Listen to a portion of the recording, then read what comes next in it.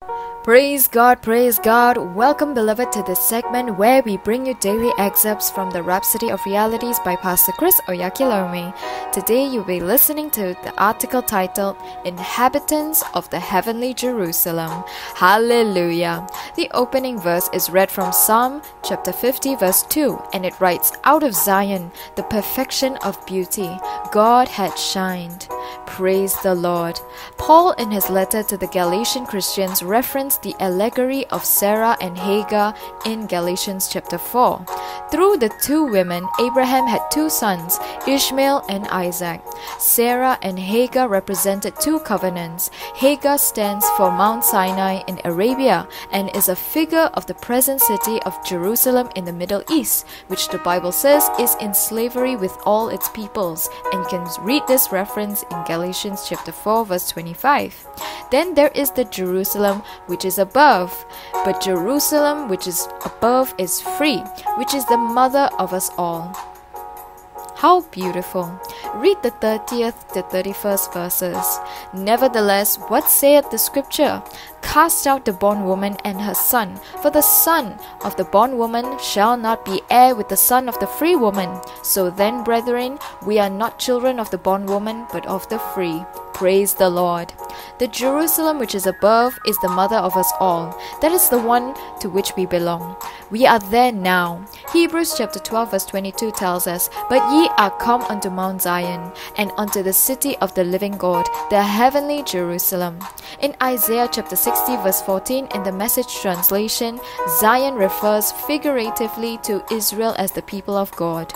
The descendants of your oppressor will come bowing and scraping to you.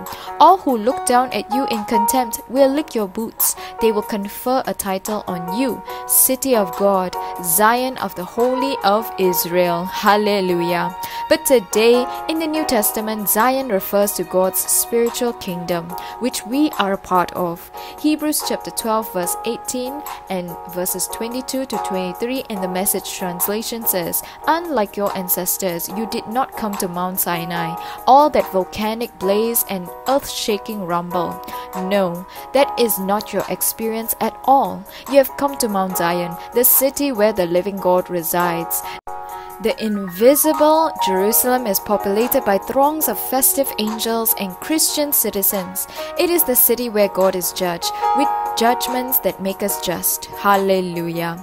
So in the mind of God, we live in Zion, the heavenly Jerusalem, now, in the same way that the natural-born Jews live in Jerusalem that is in the Middle East. Hallelujah.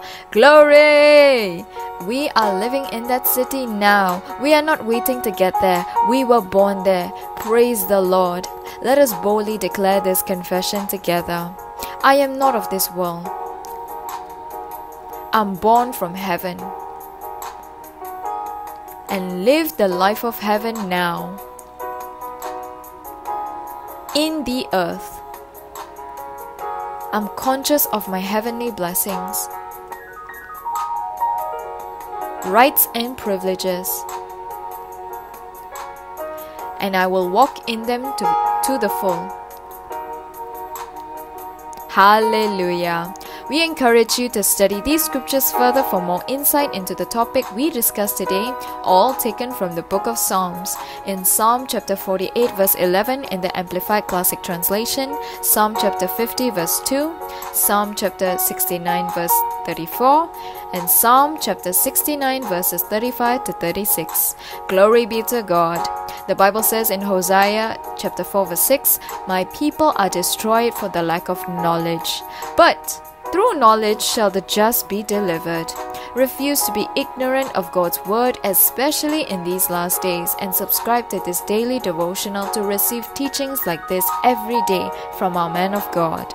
Invite others to join in with you and learn, or share this link with all those in your sphere of contact.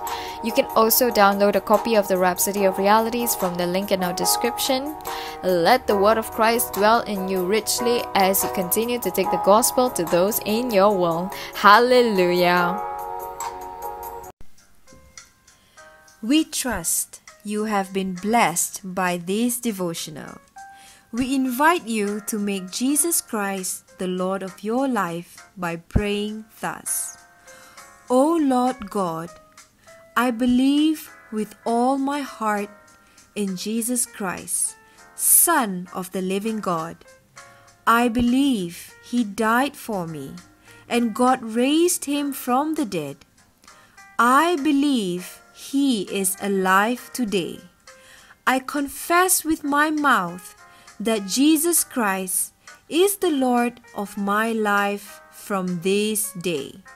Through Him and in His name, I have eternal life. I am born again. Thank you, Lord, for saving my soul.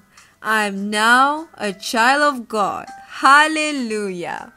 Congratulations. You are now a child of God.